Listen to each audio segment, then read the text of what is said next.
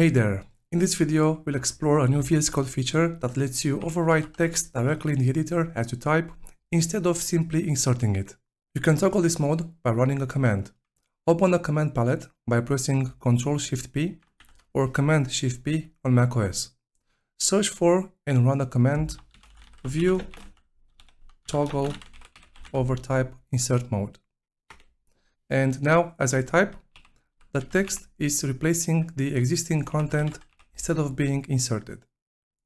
To turn off this mode, you can click this OVR indicator in the status bar, or by running the toggle overtype insert mode command once again. In addition, there is a handy setting called editor overtype on paste that controls what happens when you paste text while in overtype mode.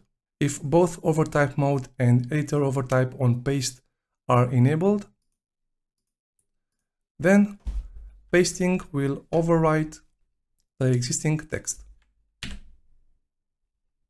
If overtype mode is enabled but the setting is off, pasting will insert the text without overwriting.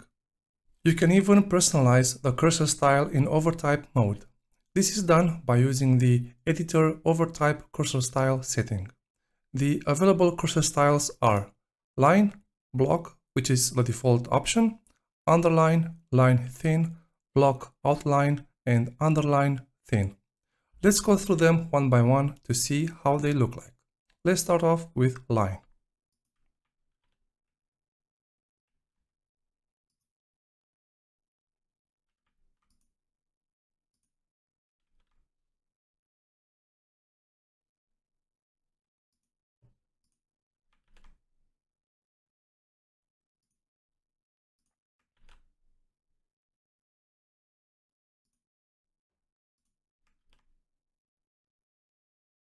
Alright, now pick one that works best for you. And that's it. We've had a quick look at how to use and customize overtype mode in VS Code. Let me know in the comments if you've tried it and how it fits into your coding routine. If you enjoyed this video, consider checking out the other VS Code tutorials on this channel. Wishing you a wonderful day, and I look forward to catching you in the next one.